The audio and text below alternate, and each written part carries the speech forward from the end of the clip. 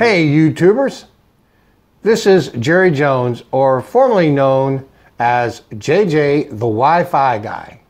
Now, why did I used to refer to myself as the Wi-Fi Guy?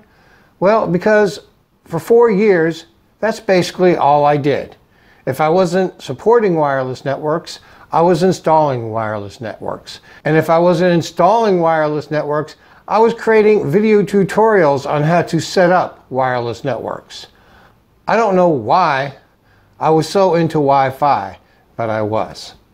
If at any time you get stuck while setting up a wireless network, feel free to check out one of my many wireless networking videos.